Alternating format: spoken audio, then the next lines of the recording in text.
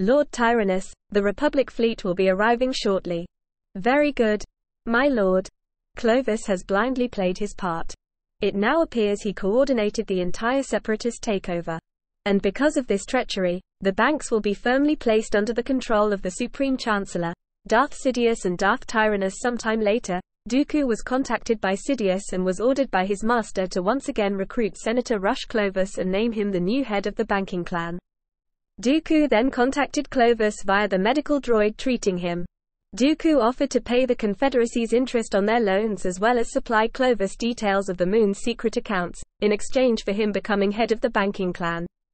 After Clovis took his position on Scipio, Dooku contacted him to congratulate on his appointment. Dooku then announced that he wished to collect on his investment, or he will reveal the truth behind Clovis's appointment.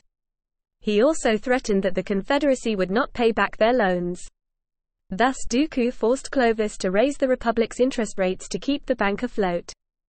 Dooku then arrived at Scipio, accompanied by the Confederate fleet, and ordered his super tactical droid, Commander Kraken, to begin the invasion. Soon after, Dooku arrived on the planet and went to Clovis's office. There, Dooku informed Amidala of the deal he made with Clovis.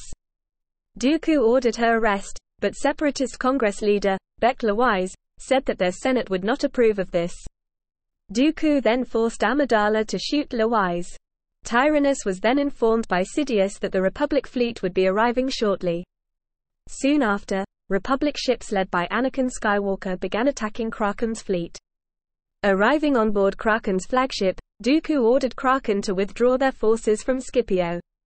Kraken protested and claimed that there were droid forces still on the planet. Dooku dismissed Kraken's concerns and ordered the droid to withdraw. Kraken obeyed and retreated along with the Confederate fleet, abandoning the droid forces on the planet.